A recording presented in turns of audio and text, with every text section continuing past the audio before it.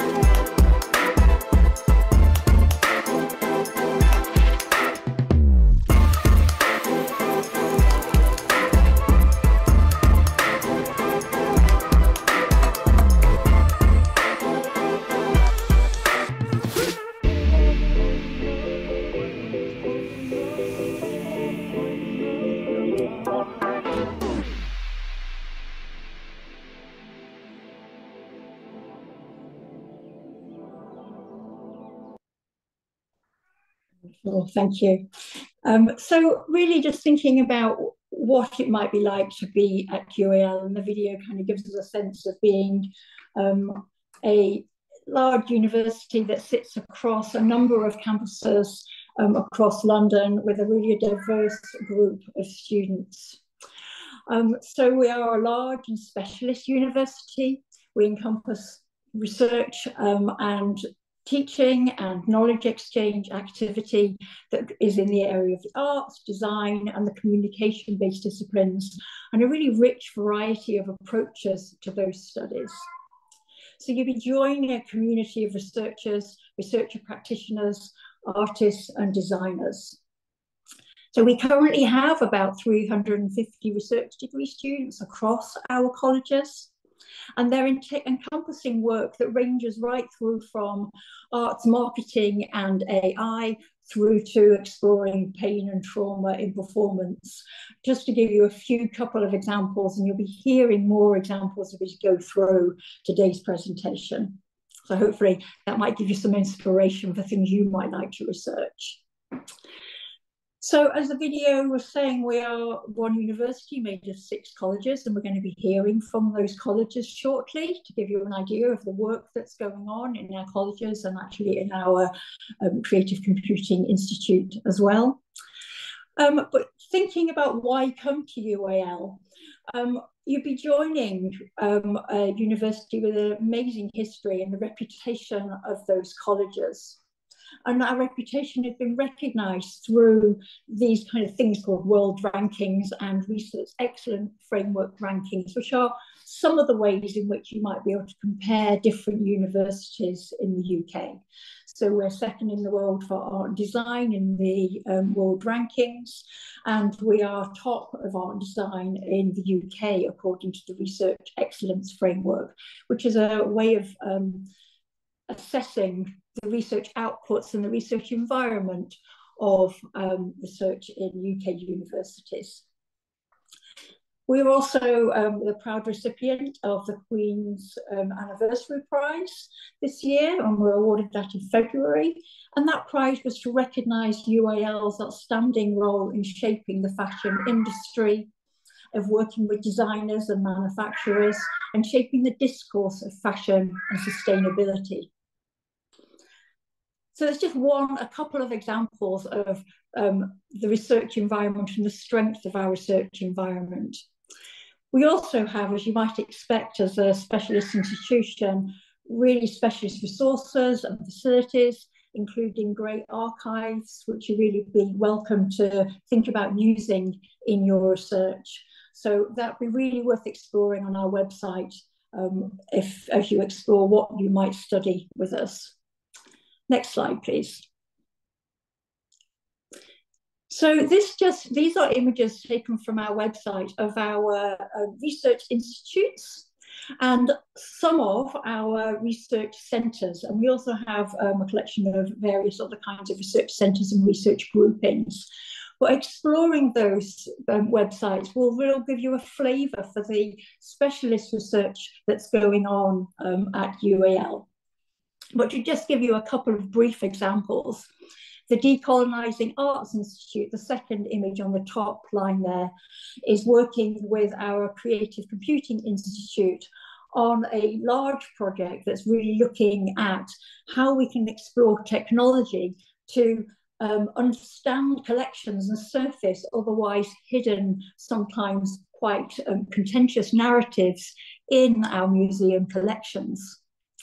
And then the creative research into sound arts practice, the first slide in the second row, are working to really explore what we might mean by sounding knowledge, investigating the potential of sonic pedagogy and rethinking what we mean by embodied and sensory knowledges.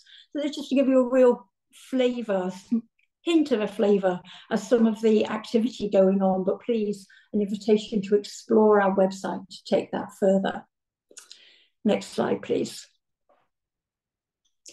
So we're going to give you an opportunity to hear from each of our colleges, and they will each just say you a little bit about the specific things going on in those colleges and perhaps give you an indication of kinds of research that you might want to undertake with them. So I'm going to hand over first to Professor Malcolm Quinn, who's going to speak about Camberwell, Chelsea and Wimbledon Colleges of the Arts. Next slide, and then over to you. Hello, thank you, Vida. Right, hello everyone, and great to have you all with us. I'm Malcolm Quinn. I'm Associate Dean of Research for Camberwell, Chelsea and Wimbledon, which is 3 colleges as one unit, as one quarter of the university.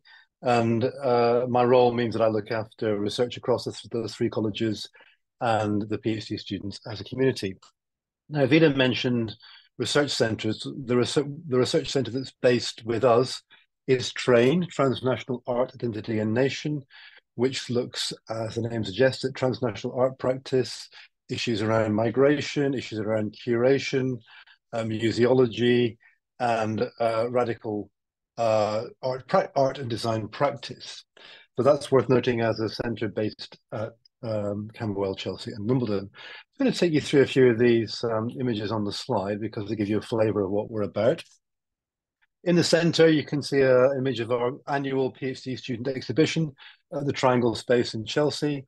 And this is something we do every year where students get together to showcase their research together. At the bottom on my right, we've got Rudy Lowe. They are a current student who works with archival research and collected lived experience, such as oral histories, to envision alternative futures involving Black, queer, and trans lives. And there's a mention of archives again, which Vida raised. On the top right on my slide is an image from an exhibition that was initiated by two of our current students, Rudy Lowe and Remy Allen. This was called the Chart, CH Art exhibition, again at the Triangle Space, which was a development of a publication that Remy and Srinivas initiated with others, that explored the notion of brownness as a diverse and inclusive mode of cultural identification. At the bottom left, a bit of an older image. It's from a project called Undoing, Redoing, Revolting, a feminist response to the special collections at Chelsea College of Arts. We've got a world-renowned special collection of artist books at Chelsea, and this was a joint effort by current staff and PhD students to form a response to the archives through a feminist lens. So very much a collaborative project, and working with the archives and library team. At the top left is an image by one of our current students, Nell Luna.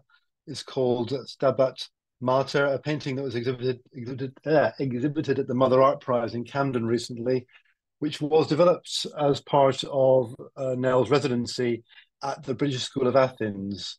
We initiated at Camberwell, Chelsea, Wimbledon, this residency collaboration with the British School of Athens, which is offered to one PhD student at UAL every year, and supported by £2,500 bursary, and with studio and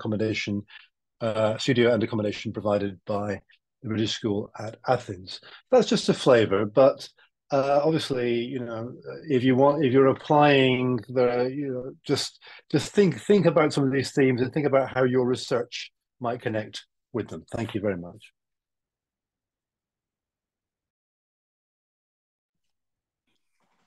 Thank you, Malcolm, and handing over to Rebecca Fortnum.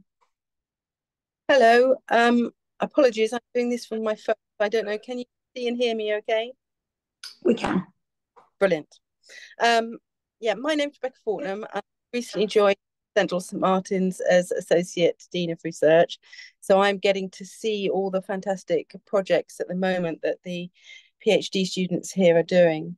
So we have a number of research strengths at CSM. Design for social innovation and sustainability is quite a big part of our research landscape. In particular, the group Design Against Crime, and also biodesign, biodiversity, and future materials. So we have something here called the Grow Lab, and the slide that you're looking at is by a PhD student, some work by a PhD student who is supervised by Heather Barnett, who works in the Grow Lab. And she's looking at what mushrooms can do for us. So she's looking at sim-fictioning, which is a term that Donna Haraway has used to describe trans-species storytelling. So Sarah is actually living with the mushrooms and seeing how they grow and working out whether they can be companions for unlearning and remaking potential queer histories. Also at CSM, we have architecture, spatial practices, and narrative environments, and there are several PhD students there. Creative and material processes and pedagogies. We've got a particular interest in creative pedagogies, ideas of care, collaboration, and ethics, and have several research projects in that area. We have graphic and visual communication practices and theories, fine art practice, so that's across the whole range of fine art disciplines, as well as art and science, where we have a master's program, performance, art theory, critical studies, and artists' moving image. We have an interest in curatorial practices. Again, we have a postgraduate program in curatorial practices and theories, and exhibition histories. And exhibition histories is something that our research centre, after all, that you may have heard of, it's an art publisher, but it also does a lot of work in relation to exhibition histories. Of course, fashion is something that CSM is very well known for, so we have that as an area of research. The design itself as practice, the history, the theory, and the curation of it. And we also have a stream of interest in popular culture, so sequential art and comic studies. We have some expertise in that area. Our research students are very active. They've just finished an international conference that they organised themselves last week to go along with their exhibition. I look forward to seeing any applications that you send in. Thank you.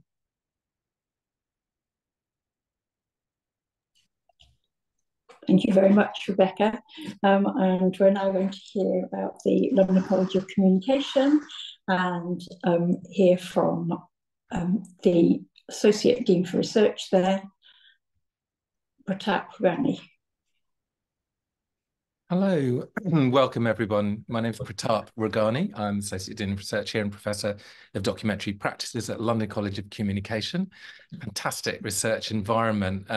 When I stand back from the culture of the research and also our students, fantastic body of students, around 100 doctoral students at the moment, what strikes me across our disciplines, which is we particularly attract people from the schools which are in screen, media and design. And what strikes me is the level of social and political engagement, the urgency of their research in affecting social change.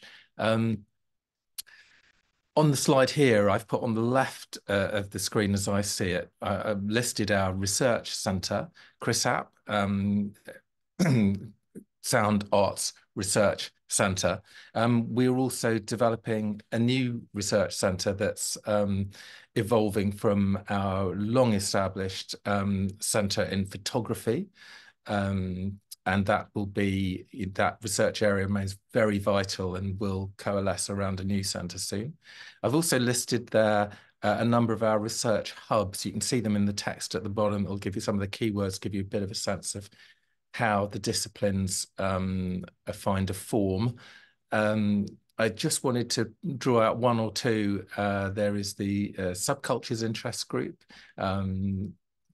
That includes work on alternative and punk culture, and on the top left of that image we've got the comics research hub. That's a really growing, dynamic, collaborative area in the history of comics and the evolution of that form.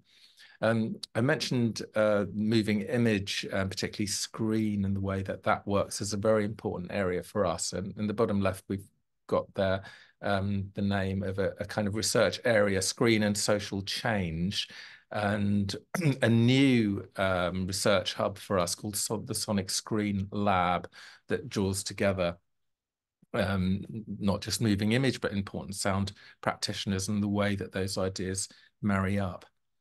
I want to move now to a few examples that the names you'll see on the right-hand side of the screen. There's some examples there of our current doctoral students.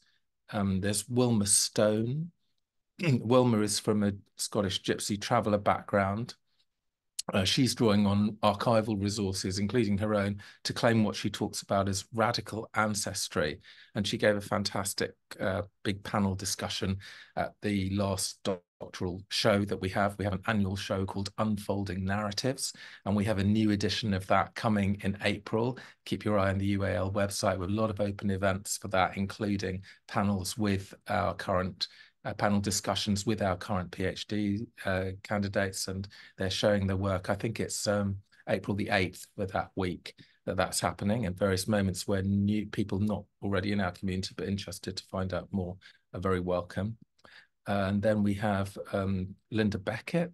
Her practice is in mark making, sculpture, and playing with sound and video. And she talks about embodied language, the rhythmic and the flexible. And her underlying ambition is in challenging patriarchal structures and looking at disrepair and renewal.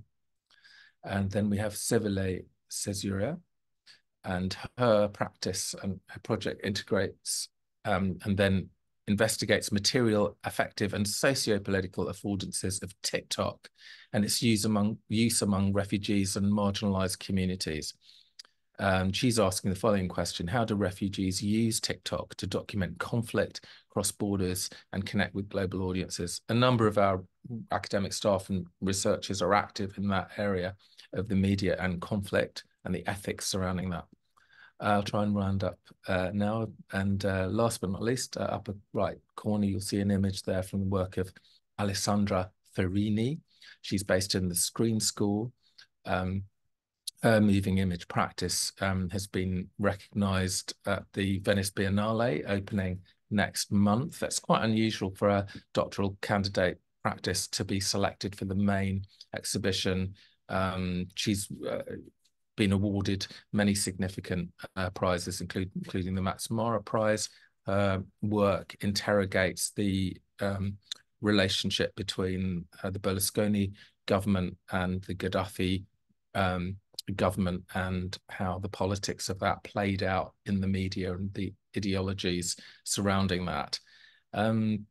So that's a little kind of glimpses. Obviously, research questions are really particular, and you'll be thinking through what suits your contribution, potential contribution to new knowledge. But if any of these key words are of interest, we have got a range of colleagues who are active in a number of different artistic practices. We're particularly strong in practice-based research, but many of our researchers also are text-only based. So we look forward to and really welcome your interest. Thank you. Wonderful. I could now hand over to the Institute of Creative Computing and our new professor there, Professor Nick Bryans-Kins. He's research leader and professor in creative computing there. Thank you. Thank you, Pratap. Hello, everybody. So I'm Nick Bryans-Kins, and I'm Professor of Creative Computing, and I'm, as said, Head of Postgraduate Research here at CCI, which means that I look after all aspects of PhDs in the Creative Computing Institute. My research mostly focuses on AI and the arts, but the Creative Computing Institute has a wider set of research agenda. So let me tell you a little bit about the Creative Computing Institute first. We're the only creative arts computing institute in the UK, and we specialize in interdisciplinary teaching, research, and knowledge exchange at the intersection of computer science, the creative arts, and the creative industries. So if that sounds exciting, we're the place for you. We're quite new. We were established in 2019. We're research intensive, so we're mostly focused on research. And we lead conversations on emerging technologies such as machine learning, AI, VR, XR, robotics. And at the same time, we have a strong social mission and strong community engagement and local impact. So you see on the slide here that we have 4 creative computing research themes. So the first one, creativity, machine learning, and AI. So how do we design and build AI systems for creative practice? How do we understand how these systems work in creative practice and how they change creative practice? Second one is human-computer interaction. So how do we interact with and understand advanced technologies? The third one is big data and citizenship, how we use and understand big data in the world around us. And our fourth research theme, is creative XR and robotics. So that is really about how do we blend virtual, physical, and augmented realities through creative practice.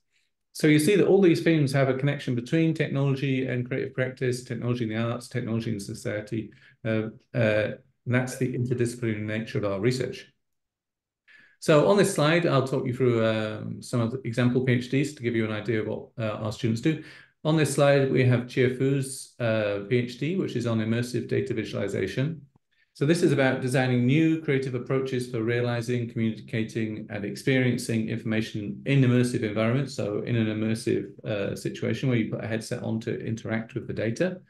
So in this example, it's visualizing climate change. And this really touches on our themes of human-computer interactions. So how do we interact with the data, big data, and creative XR? Another of our PhD students is Duncan Patterson, who's looking at multi-species computational art practice and how that relates to AI. And finally, I'll just mention another one of our PhD students, Anna Zaborowska, who's looking at machine learning and how that works with digital musical instruments in real time. So again, that relates to human-computer interaction and artificial intelligence. So just to sum up, the Creative Computing Institute is about the intersection of art and technology. We are looking for PhD students who are creative, who have an interest in emerging technologies, people who are curious and with an interest in exploring the societal issues around these kind of technologies, and people with some aptitude for computer programming or maybe maths would be a bonus. So it's that intersection between arts and technology and interdisciplinary research that we're really focused on. And I hand over to Vida. Thank you very much, Nick. And actually, I'm going to hand straight over to Felicity Coleman, who's going to speak to us about London College of Fashion. Felicity. Thanks, Vida. Hi, everybody. That's a lot of information to take in. I'm Felicity Coleman. I'm the Dean of Research and Knowledge Exchange at London College of Fashion, and I'm also a Professor of Media Arts, which means I'm interested in everything to do with media forms, media as a broad platform, and from a creative arts lens, which is why London College of Fashion is a good segue to think about how fashion, we approach fashion in a slightly different way to what you might look at in terms of the Central St Martin's offer, or even Chelsea, Camberwell and Wimbledon, where they engage in modes of looking at theatre, and you could do a PhD around theatre over there. But at London College of Fashion, we engage in fashion and the fashion industry, and which includes textiles and anything to do with fashion as a very broad platform, and thinking about it in terms of its material production, its consumption, its identity formation. It's not just about the actual financial value, the business of fashion, which we do, but the social value and the ethical implications, as Pratap was talking about, in relation to what kinds of things you can investigate in your PhD. So it's quite broad, and we have a number of researchers that are both practitioners and theorists. So the practice covers different areas of design and visual arts, performance, curation, thinking about the material artifacts that the industry produces, the psychology behind fashion industry, that kind of business sense of predicting the future. There's a really interesting arm in the fashion in the business school that looks at statistical modeling, the psychology, behavioral psychology, experimental psychology of our material practices of engaging in this industry. Of course, it's one of the largest polluters in the world. I think it's just behind the oil industry. So there's quite a lot of PhD work and researchers who are interested in the sustainability side of the fashion industry, different forms of not just recycling, but remodeling and reinventing new textiles from the micro level to different forms of adapting what we already have in the world. So that's a very strong, it's a big research centre, a centre for sustainable fashion, as well as curation and as well as business. I should say that we're situated in the East Bank, which is a really specific community that we'd invite. We're really interested in PhD students coming in who are interested in looking at different kinds of community, perhaps the Windrush community as a lost community, what they were wearing, what they were listening to. There's a few projects going on around that. Lost voices, lost communities. We're interested in different kinds of access to the arts. There are a number of researchers looking at disability in the industry in various guises. Welcome PhDs that think about well-being, health, and using creative solutions to engage with the issues that this platform of fashion enables us to think about.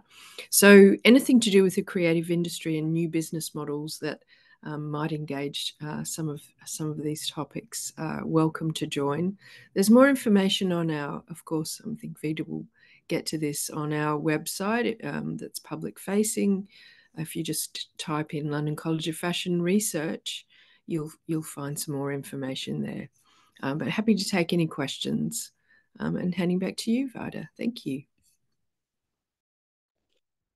Wonderful, thank you very much. As Felicity said, it's a lot of information for you to take in, and we're really just trying to give you a taster for the work that you might do with us and the work that is going on at UAL across our colleges and institutes. So do explore the website. There is a wealth of work there in terms of research activities and projects that your potential supervisors are undertaking.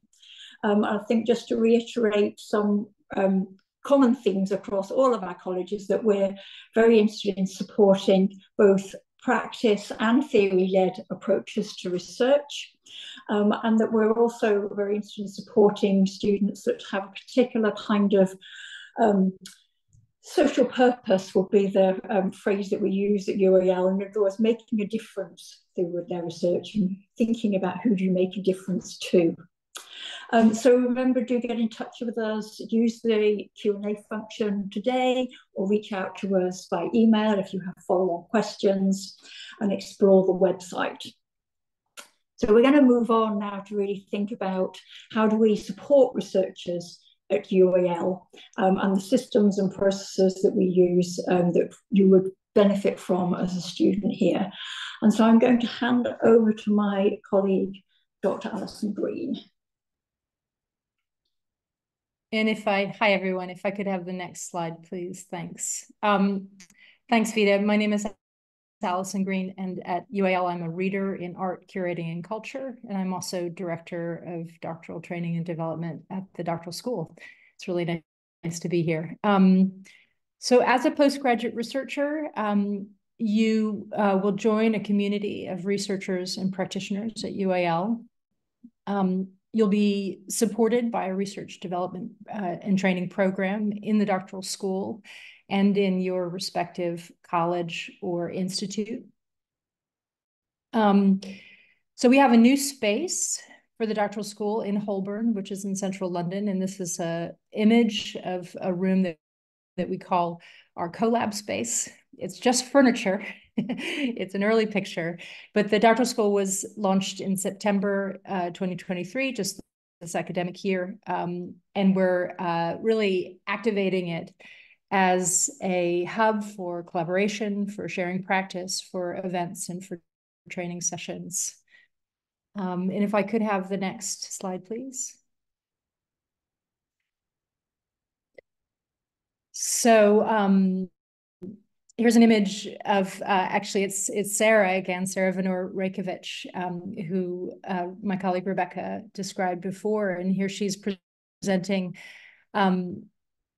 her work in progress at a symposium in February, a research symposium in February. And this was really beautifully during our social event.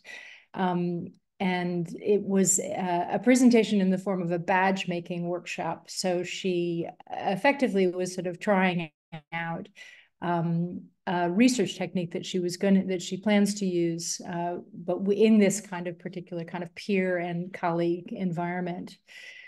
So researchers are supported by supervisory teams, and this is usually 2 members of staff, of UAL staff, sometimes 3, and sometimes with external supervisors. There are regular training sessions to support you, such as an induction program called Becoming a Researcher, regular series on creative and critical methodologies, on milestones, such as when you go through confirmation, which is what our name for upgrade, and other milestones, such as submitting in your Viva. There are also opportunities to present to your peers and to research communities, both within and without the university. Also, support for writing. So just to kind of conclude this very brief introduction to the support system, I think we see training as tidal, as coming in and out of focus as your project develops, deepening and also becoming shallow depending on your needs and where you are in the process. And we want to support, and I'm citing a scholar named Sean Wilson, both unanswered questions and unquestioned answers through the training process. So the next slide will show a short video that documents and sort of gives voice to students who participated in an exhibition last year at LCC, which is part of a series of exhibitions called Unfolding Narratives. It's pretty self-explanatory, but it's an example of a particular kind of opportunity to share research, and especially research in progress, and that's through the form of an exhibition. So we will play this next. Thank you.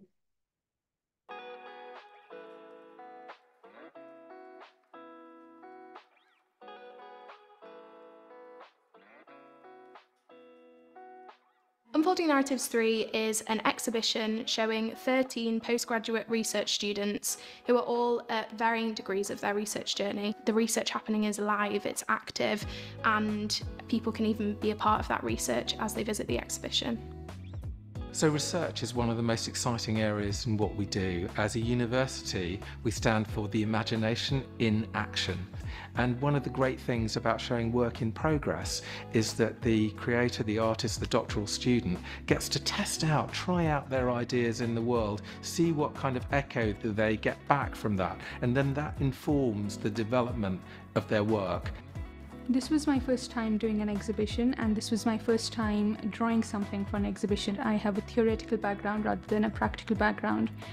This meant that I got to collaborate with a lot of other students, which I haven't had the chance to do before. Being able to work with the curator and the technician team has really allowed me to understand what I am trying to do with my practice a lot more. It's also been extremely positive to be able to engage with other students' work and to meet them. We're going across all different sorts of media, loads of different research methodologies, research and practice space. The different students have used the exhibition space totally differently.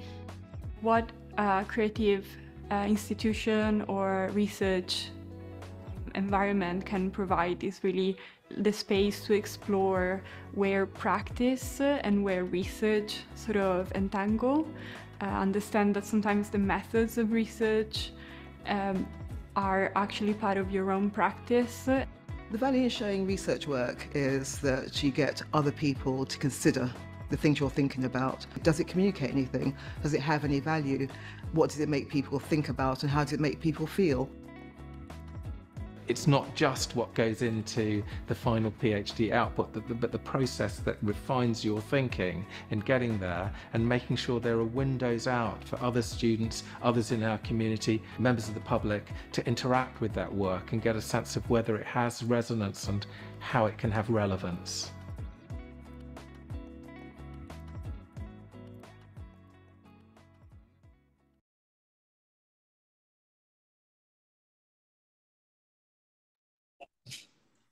Wonderful. Thank you, Alison.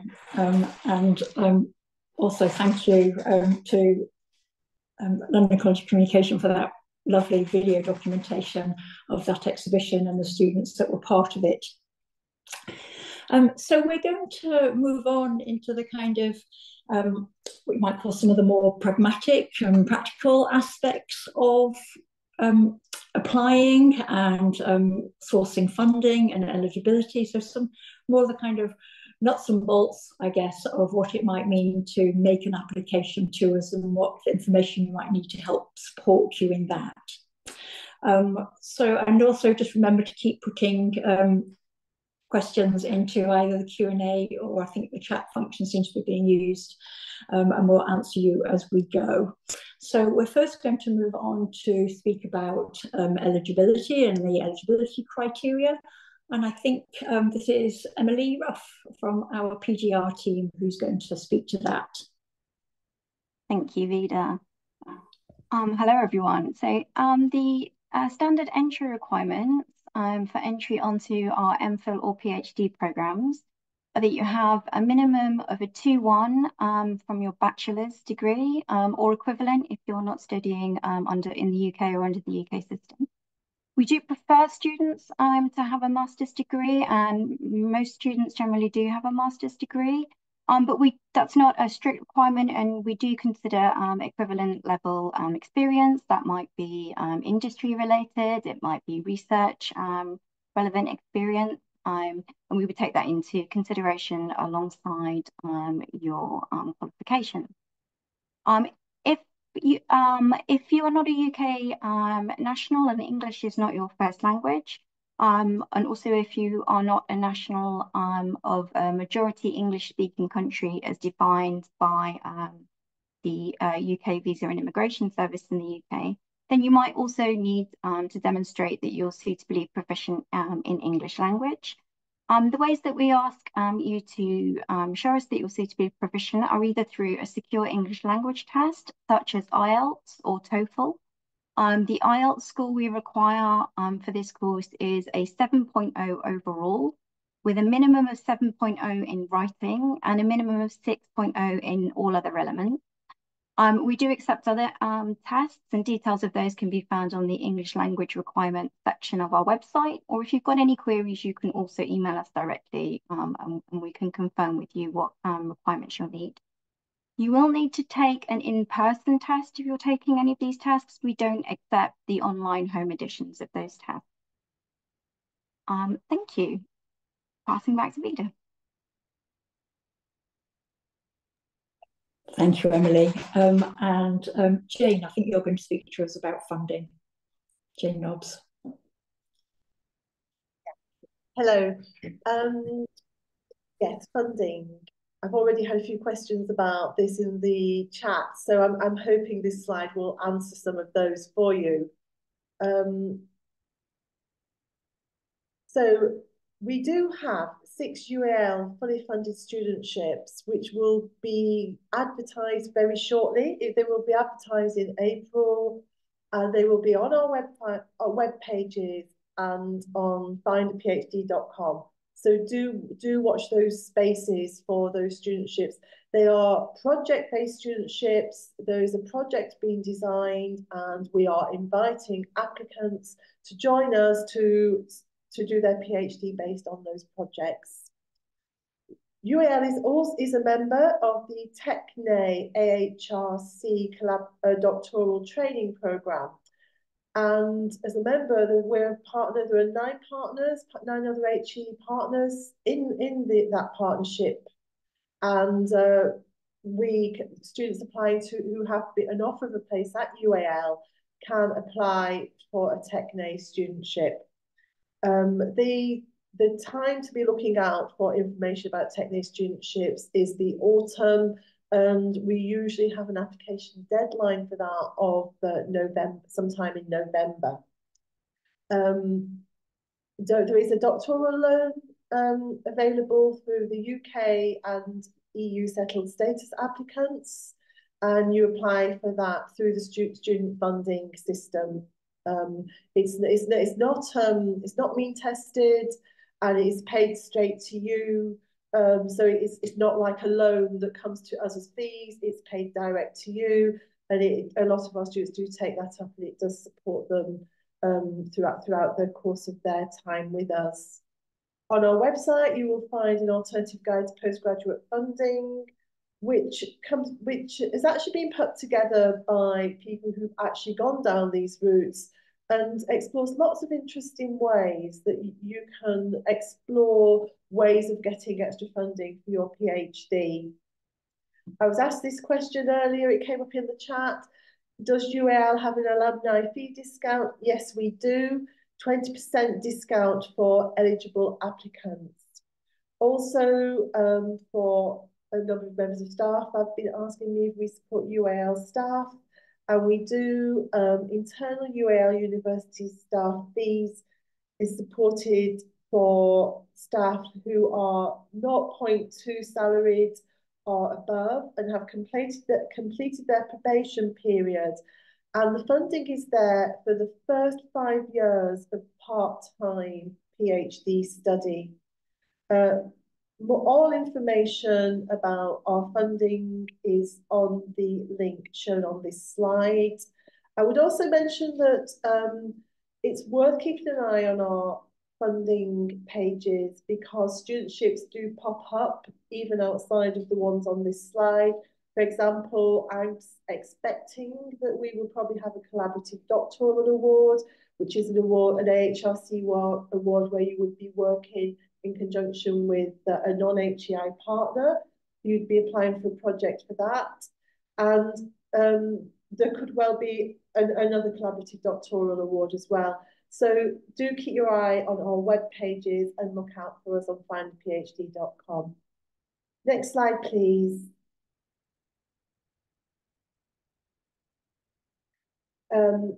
This slide kind of speaks for itself. It's informing you of what our 24-25 fees are.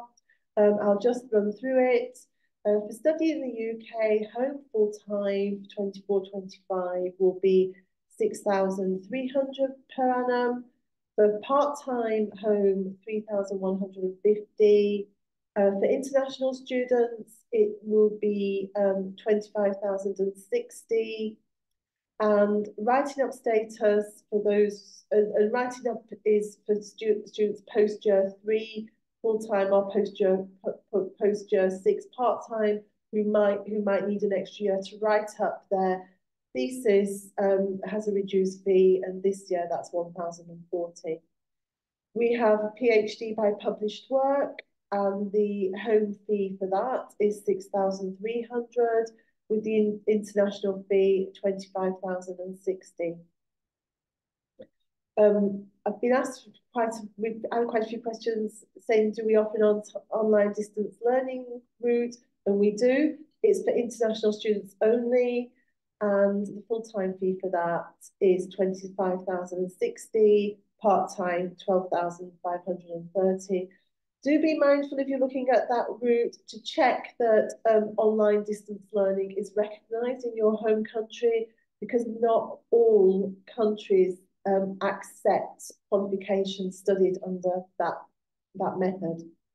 We have a visiting student route where students can come and be mentored by us for between 3 and 6 months. And the charge for that is 1,960 for 3 months. All these details are on the website, and please do email us if you've got any queries. Thank you. I'm now passing. Thank you very much. So we're now just going to go through a few slides that just help you think about how to apply and what you'll need to consider in applying. So next slide, please. This is just an image from our website where you'll see a detailed breakdown of all those criteria in terms of application criteria, and also some good guidance on what makes a good application. And obviously a key part of that is writing your proposal, which we'll come on to in a moment. But please do, again, explore the website there that really breaks down what we require, what you'll need to put into your application. Next slide, please. And I think Emily is going to speak to our next slide. Yes, thank you. So we have 2 entry points each year. We have one entry point in September and another one in January.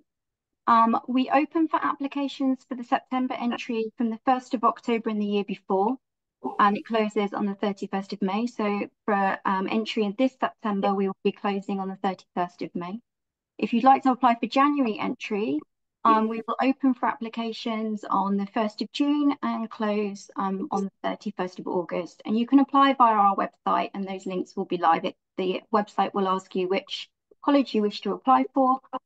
You can apply for one college, and it will ask for your mode of attendance, whether that's full-time, part-time, online, distance learning, and whether, if you're applying for the online route, whether it's full-time or part-time.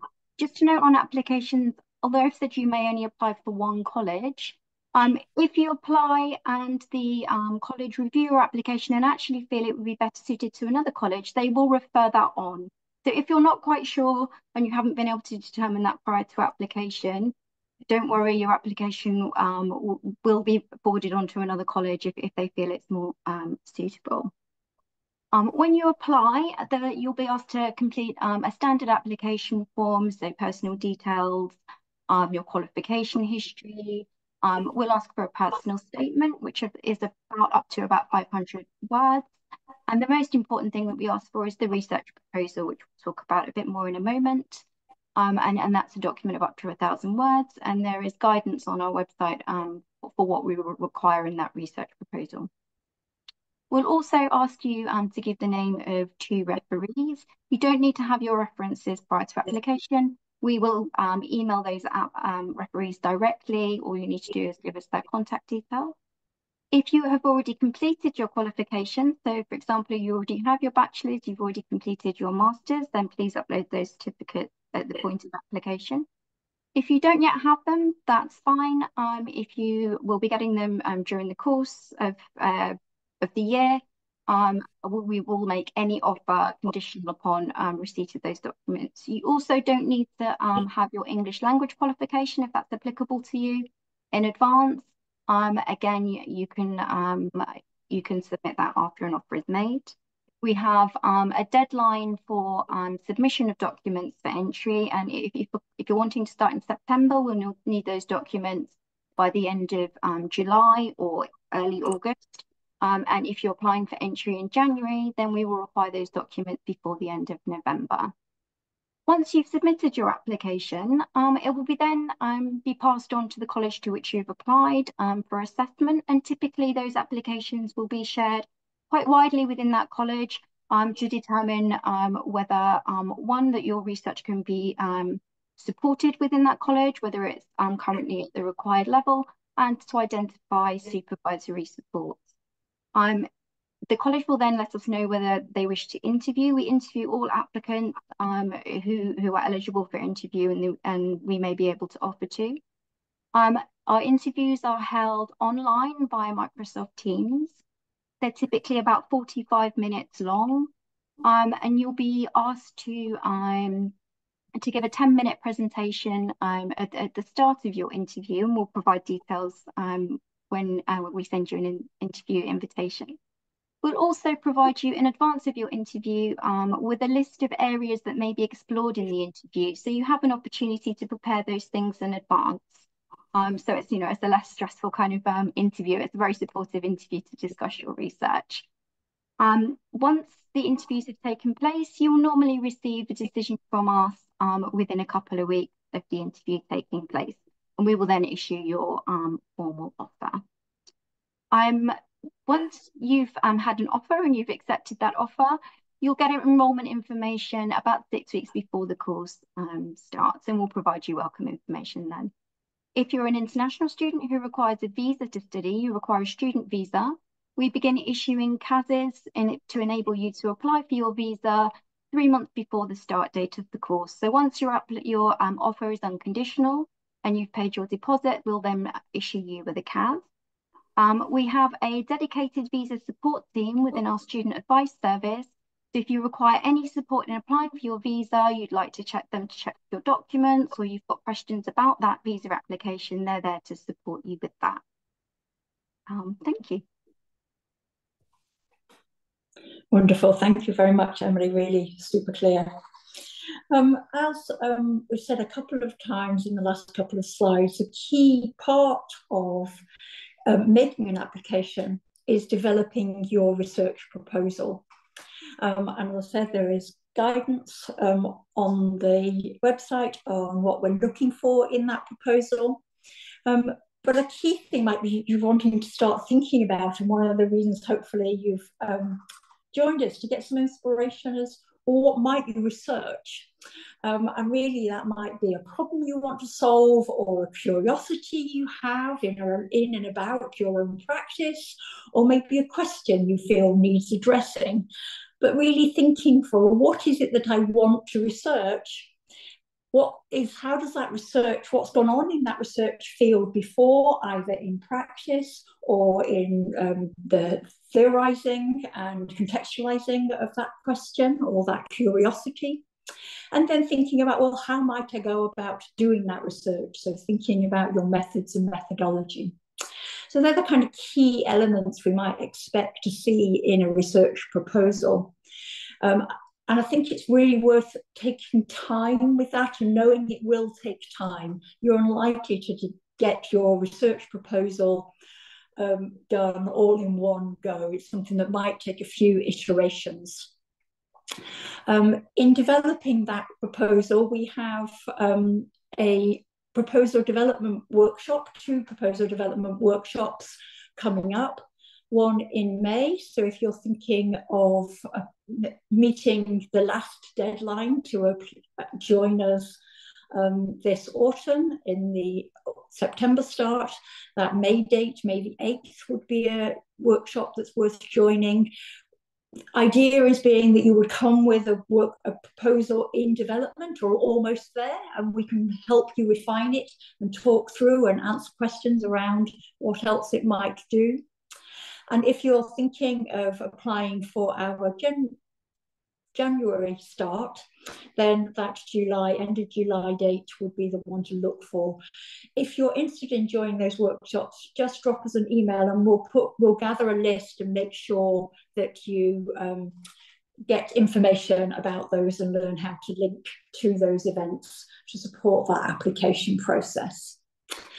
A key thing also in that is, do pay attention please to our word count.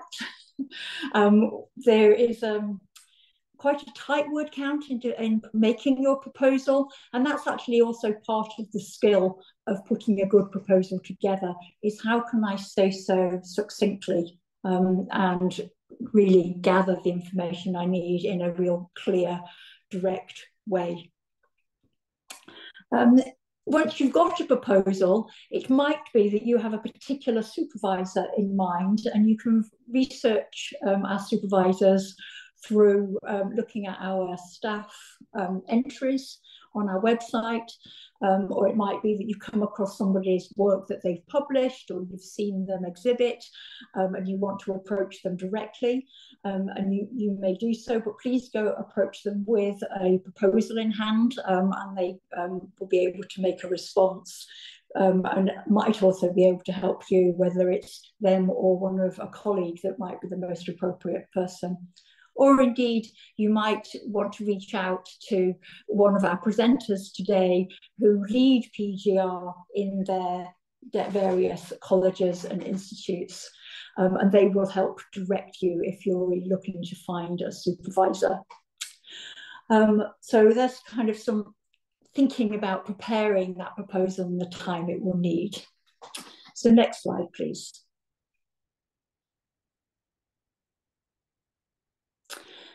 So here's just a very short mention of some different application routes.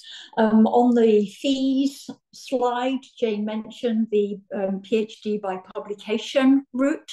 So this is if you are somebody who already has public outputs. So that might be outputs that are from artistic or design work or theoretical work in various kinds.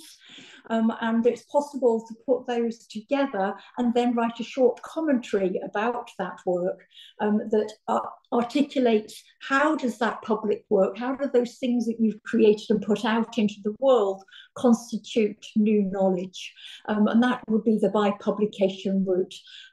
And that for further details on that, it's probably best to speak with us directly. So do contact us on the email that you see there, and we can send you more information about it, or invite us into a conversation about whether the kind of public outputs that you have and how they might be framed as a research degree.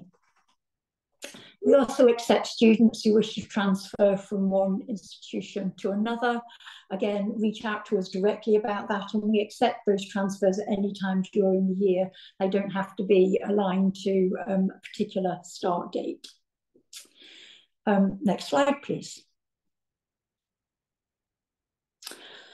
So, colleagues, you have done a fantastic job in your presentations on giving us plenty of time for question and answers, and we'll be calling people in to address them as we go.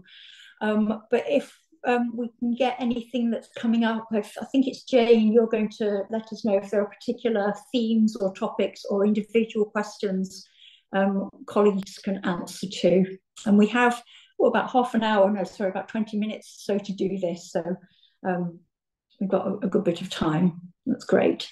Yeah, I have. And I've got one here that I think, see, all of you can join in, but I think this is perhaps particularly appropriate to Alison. What kind of networking events are held to develop PhD students of community within their cohort? I.e., are there scheduled events that are specifically geared towards meeting other PhD students at the same stage of their study?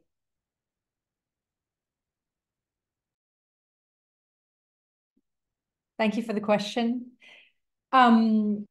It's a really great one and a little bit difficult to answer, but I'll do my best. So one of the reasons it's difficult to answer is because we are a kind of ecosystem or a network of a lot of different interest groups and a lot of different so subject areas and people who are participating in the research culture across the university.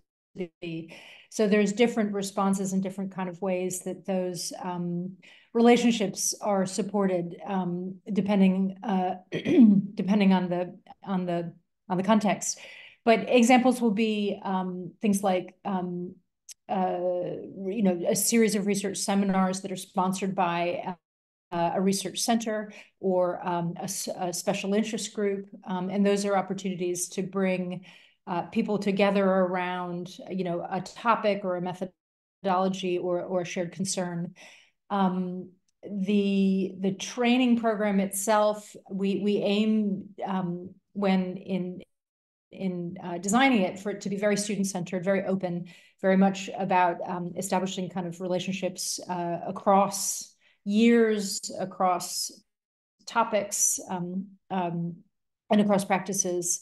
So I think that maybe there's like an approach to training and development that is there to support that community experience, because we know that being a postgraduate researcher is, because so often you're doing it as a solo practitioner, it can be you know, difficult to make those connections and sometimes quite isolating.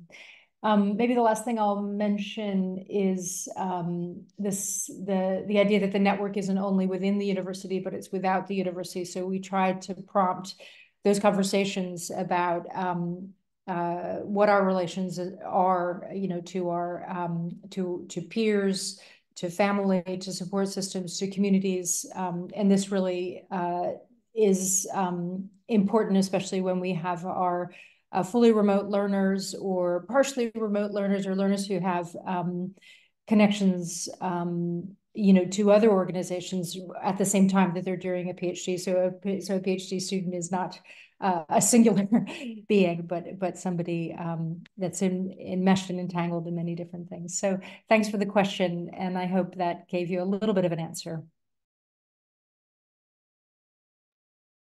Thanks, Alison. I think the next question is probably best directed to Nick, although please others do join in. Nick, there's a question saying, I saw on the website about PhD theories regarding theories. Would that include fields like philosophy combined with AI? Yeah, that's a good question. So it could be that sort of intersection. Yeah, thinking about how you might explore the philosophical implications of AI, these kind of aspects. That would definitely be something we would be open to at the Creative Computing Institute. I think I would reiterate that from our perspective in the Creative Computing Institute, it would involve some technology as well. So maybe you would use some AI models, or maybe do a little bit of coding or scripting around them. But it wouldn't necessarily mean building your own AI model. It would be the intersection between theoretical discourse and more the technical AI aspects. I hope that helps. And I'll be happy to answer a question more detailed on email as well if people want to email me.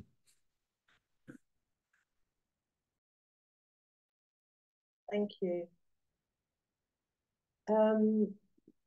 Perhaps Felicity, you'd like to take one. As I am currently doing MPhil in art history, what PhD program would be suitable for me to pursue? Thanks, Jane. Well, art history is a broad church. Myself, I did history of art as well, and find myself working in ethics of technology, using fashion as a way to think about the world. So it would depend on what kind of art history you're interested in. As a visual medium, thinking about history of art as in terms of visual practice, it would depend on which area you'd like to pursue a little bit further. I know that sounds vague, but we'd need probably the sort of some top line, which region of the world, which time, place, and so on, to sort of maybe pinpoint where you are. But going back to the last question that Nick answered, another way to think about it is, and I think Vida already said this, we do cross-college supervision.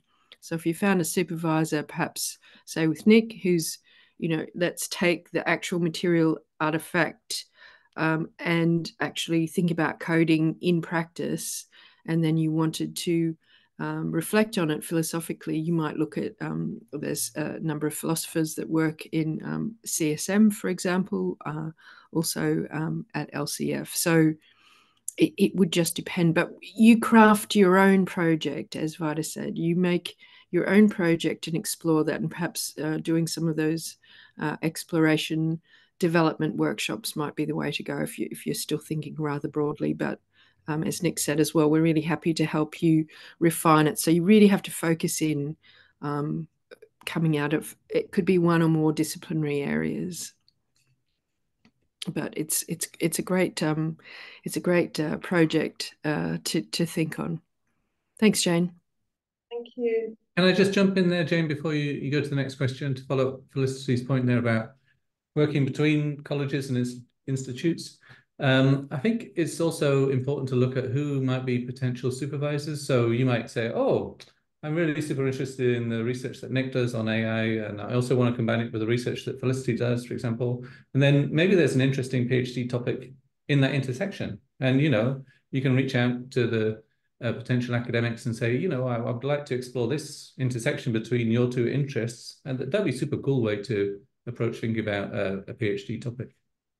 Actually, Nick, while we've got you there is a question linked to that. Is the Creative Computing Institute also interested in the intersection of creating computing and theatre/performance? Let me just check that question. So was it about whether we're interested in creative computing and performance intersection? Yes, yeah, for sure. Actually, we've got some interesting topics in the Creative Computing Institute around robotics and theatre and performance, and how you not just think about, oh, let's have some robots in a room moving around, but like, what does it mean to be a performer, to be a dancer that's interacting in real time with moving robots that are also performing in their way, whatever that means. So we do have some research that's currently going on in that space around dance, performance, and robotics. And that would also have a little bit of AI in it to try and manage the whole situation. But there'd be various different aspects of the intersection between creative computing and theatre arts and performing arts that I could really imagine would be super interesting for us. Yeah. So that, I mean, that's a perfect example of where that connection between the creative arts and the computing side is a really great place to be looking for a PhD topic. Yeah. Thanks. Jane, could I also just jump in there? Because as Felicity mentioned, it's one thing to specify about Camberwell, Chelsea, and Wimbledon is that Wimbledon is unique in the three colleges because it is a college devoted to one subject, which is performance, theatre, costume, etc. And they have their own nucleus of PhD students there, and it's developing all the time. And yeah, so it's collaborative across other colleges and in various marvelous ways, but also that one college, Wimbledon, is where you would naturally tend to apply if you're interested in working on performance theatre costume PhDs. Thanks, Malcolm. Rebecca, I think there's one here that if you could answer it. Can you describe the difference between practice-based and practice-led PhDs, please? Thanks for that. Well, there are various definitions, but I think, and they'll be in operation in different places, and so one could think of, I suppose, the importance of practice to the research. So I think we generally think of practice led as being something where there is no division necessarily, so between the written element, because as you found out, there'll always be a written element, and the practice that's being submitted. So the research is happening within the actual practice. You're doing the practice to find out the answers to your research questions. I don't know if that's made it any clearer for you. I don't know whether someone can call to mind Frayling's definitions. Maybe. They're very old. They've been very useful, but they're very old, and I wonder whether we need to worry about them so much these days. Exactly. It's a bit like how many angels dance on the head of a pin, really. So I think what we're all emphasizing is that we are very fully committed, all of us across every college, to the idea that and institute and research center, that practice is and can be the focus of your research. And what that means is that the way the text might take several forms. You might have a text that's a bit like a car manual that simply describes what's going on in the practice, or you might have a text that's more philosophical. But whatever you do, that whole package, the practice and the text, has to work as one submission.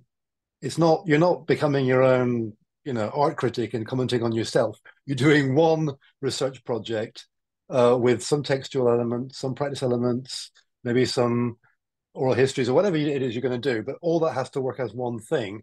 And as has been mentioned and needs to be emphasized, and we will all emphasize this, has to be a contribution to knowledge in a field of inquiry. PhDs, it's not like somebody coming into your studio and saying, what are you working on? It's the reverse. It's saying, what's everyone else working on, and what are they not doing right? What's everyone else working on, and what's missing? And often PhDs begin with an intuitive sense of something that you're not happy with. You're going, well, why don't people talk about this? Why don't they do this? Why don't they really advance thinking in this area? So also important to consider. Thanks, Malcolm. Vida, could I direct this one to you, please? What support mechanisms are in place to allow students have a healthy study/life balance? I certainly can. This is a really, really important question. There's been a lot of research done actually across the sector of how do we better support the well-being of research degree candidates, recognising that as you enter a research degree, that if you're part-time in particular, that you might well be studying with us from anything up to 5 and even up to 7 years at a raft of other aspects of your life. And if you're full-time, then it might also be that you are, dealing with being an in-depth period of change that research inevitably brings about, whilst trying to complete this very intense period of study. Because whilst 3 to 4 years might sound like a long time, I assure you in the research degree space it goes very quickly, and it will feel particularly pressured. So we have a range of ways that we support the well-being of our students. Some of those are attached to the wider university infrastructure, to do with our counselling services and our support for candidates with different kinds of learning needs, for instance. But we also have embedded elements into our research degree training activity that gives you some ways of thinking about and ways of working with well-being in and as research. And indeed, one of our forthcoming events, we run an open doctoral school, and we have one coming up in May that is going to be looking at well-being in research. And a lot of that will also be thinking about, well, how do I both understand this but also activate this in my life and the way I go about doing my research. So it's very present for us in the way we approach you as researchers and the way we encourage you to undertake your work. So hopefully that answers that for you. Thanks, Vida. Thank you. Pratap, could I ask you a question, please? Yes, please do. Go ahead. What are you going to pull out of the hat? It's mentioned in the proposal guide how we should cover the practical part of the research in the proposal. I guess I think what I was hoping you could do is perhaps advise on how they might bring that clearly into the proposal. Got that. Do you mind just reading it again, because my volume dipped in and out? Is it mentioned in the research proposal guide how we should cover the practical part of the research in the proposal? Thank you. That's a great question, which a lot of us in the university, staff and students are continually asking ourselves. So I think the question here is how we represent the practices that we're doing. There is good precedent for that. There'll be examples that we can help signpost you to. But the truth is also that in some practices, this is up for grabs. There are ways of talking about some of those practices, and particularly how we represent them, how we visualize them, how we document them. That's not fully settled. So in a way, that's a real opportunity to try and communicate through, I presume the question is maybe thinking about images or some form of media that might be recorded that goes along with the text. I just really encourage you to stay true to the practice and find ways of framing it in the text that accompanies that in your application that helps elucidate what you're trying to do. So the colleagues can understand better the context, the conceptual and the practice context in which you're developing your art practices. Feel free to. Yeah. Can I just? I don't know how much to bang on about that. We've had several hour seminars and so on about quite how we might do this, but I don't know what's useful. Yeah. I could just add a little. Yeah, go on, Vida.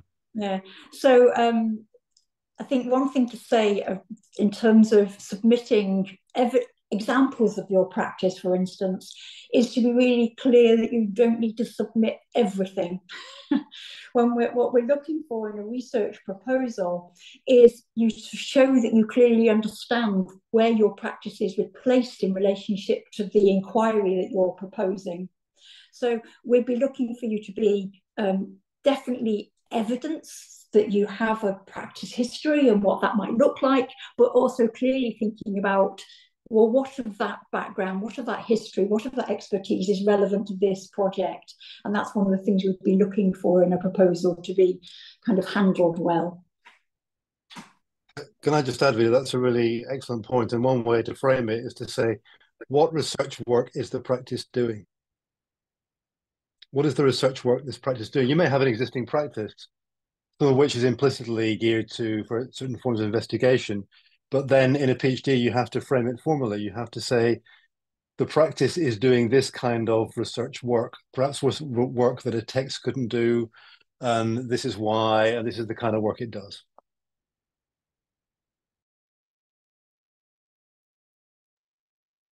Thank you, Malcolm and Vida and Pratap. So there's been a number of questions about teaching while studying at UAL. Emily, I think you've indicated that you'd like to answer this one. I can do. I was just flagging it that perhaps be answered yeah, in the session, but that's fine. Yeah, so yes, there is opportunity to teach. We offer what's commonly referred to as a graduate teaching scheme, or something very similar to that. It has slightly different terminology. That you typically, after you finish your first year, there will be opportunities to teach, to gain some teaching experience on undergraduate and MA programs, and we'll provide more information about that when you enroll as part of our welcome program. But yes, there are opportunities. Emily, can I just add there that we often find that there's something we've been very keen on developing at Wimbledon and Camberwell, Chelsea, Wimbledon, and that one of the things that really benefits students is they gain some hands-on experience of teaching. Then they in a group situation, then they might, if the courses take to them and like what they do, they might get some associate lecturer hours, which historically have often developed into a small fractional post. So it can be a way to start a teaching career. However, worth noting that each college runs a slightly different framework for teaching, but the initial, just in terms of financing, the initial money available for teaching isn't going to make you a living. The graduate teaching schemes are not going to be something you can rely on for money, but they will introduce you to teaching and get you involved with the courses.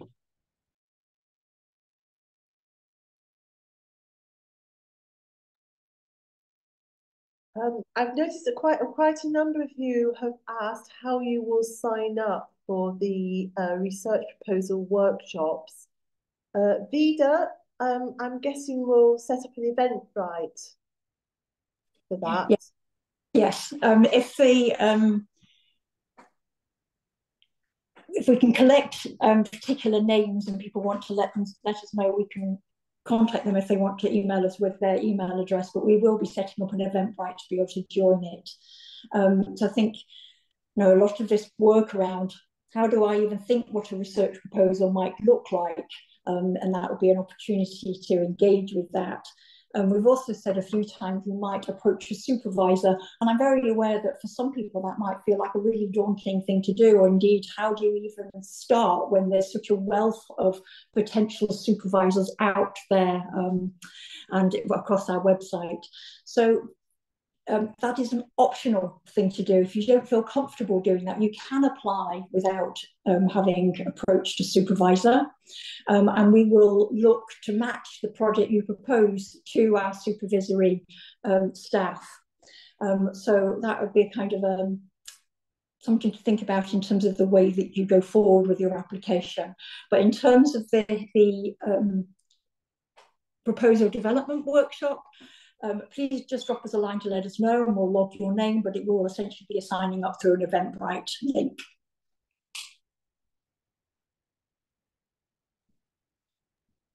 Thanks, Vida. Have we got time for one final question? I think we do. Yeah, okay. If I could answer for this, my major is not related to fashion, but I want to establish a correlation between my major and fashion, despite lacking specific experience and knowledge in the field. Is it possible? And what is UAL's policy regarding this? Thanks, Jane. So I think the question was around if I don't have if their major experience background isn't in fashion, but they want to establish a correlation between their major and fashion, is that possible with us? Yeah. Sure. Thank you. Yes, it is. As I said, the fashion industry is a very broad church. We have students who are working directly in fashion-related topics, but others are just sort of springboarding around that in terms of the cultural and historical studies, material artifacts, science of parts of the industry, costume for performance, identity issues. We have students who are 3D printing lipsticks in the cosmetic science area. So any way that you can connect. It's also very much around, I think, as Pratap and others have mentioned, thinking about how UAL is very interested in social values and social purpose. And so it doesn't have to be a financial value or a business-related value, but there are many ways into this. Fashion is just a useful platform for that, I find. So happy to discuss that further if you wanted to email me and pick up to take a further conversation. Thank you, Felicity, and all my colleagues. We have come to the end of our session for today. As we've said many times, please check out the website, please be in touch. Thank you for being with us, and I hope you found it a useful session. And we really look forward to seeing your applications coming through and hearing about all the wonderful ideas you may have to research. Thank you, everybody.